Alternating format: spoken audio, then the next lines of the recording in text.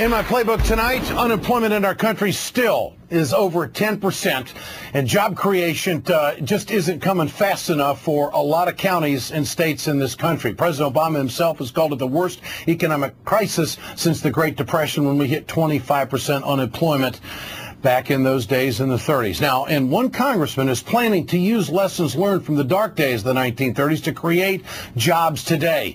He plans to introduce his own version of the New Deal tomorrow. Joining me now is Congressman Hare of Illinois, who sits on the House Transportation and Infrastructure Committee. Congressman, good to have you on tonight. First of all, you bet. Does your plan call for using the TARP money, the $200 billion that's left over? What do you think? It does that. It calls for $60 billion of the TARP money going to put people back to work, over 3 million people back to work. And so the bill is revenue neutral. And, you know, I said earlier, and I told our caucus, I said, look, enough of this the Wall Street stuff. We need to talk about Main Street. And, you know, I kept hearing, well, the banks are too big to fail. Well, we are, you know, the American people are too big to let us fail them. And I just decided, look, we're going to have to start investing in people and not these big banks. And I think that this bill is a great first start doing that. All right, what do you want to do with it? You want to hand out money, easy loans? No. What do you want to do here?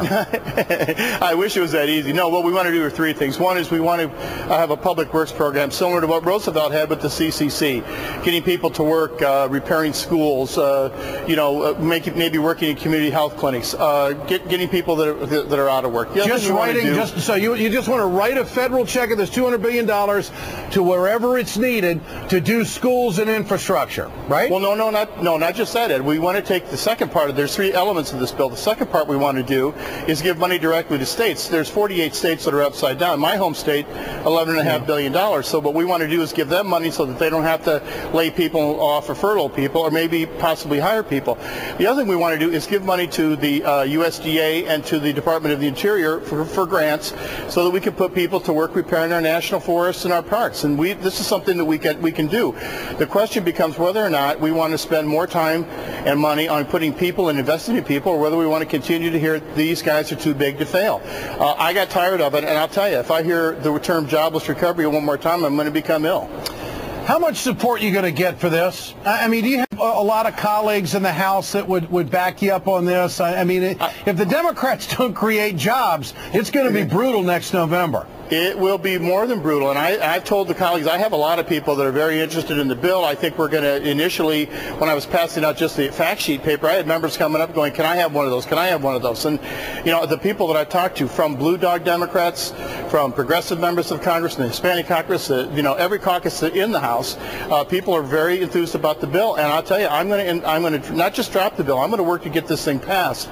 I didn't come here to be a backbencher, and we have got to get people to work. If we do not, it's not even the political thing with me yet. It is, these are people who, for heaven's sakes, and by the way, this isn't just about young kids. These are about people from 18 to 60 years old. And it's time that we, as I said, took a look at what we're doing here as a Congress and made a direct, you know, deposit, if you will, into the homes of people. There's so many people that are just on the verge of losing their homes. They've already lost it. They don't have health care.